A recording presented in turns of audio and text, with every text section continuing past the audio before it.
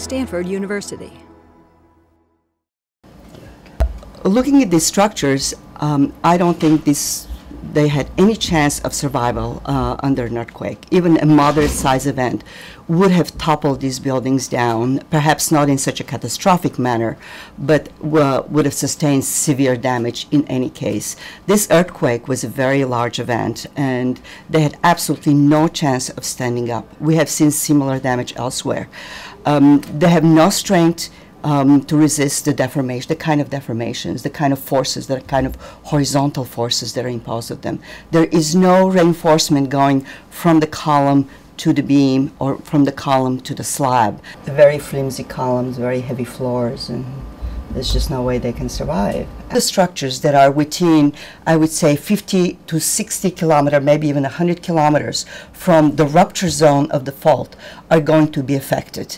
So this covers practically the entire city of Port-au-Prince and neighboring smaller towns.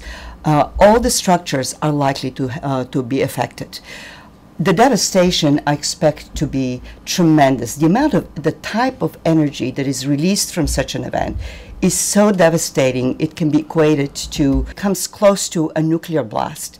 If I may say so. We can see Haiti in 5 to 10 years. It usually takes about 10 years to rebuild an area after such large devastation. But over the 10 years, it will take the resources, both financial and as well as the right kind of human resources, to put together a plan on how to rebuild it the right way, to rebuild in terms of the correct planning, the correct type of infrastructure.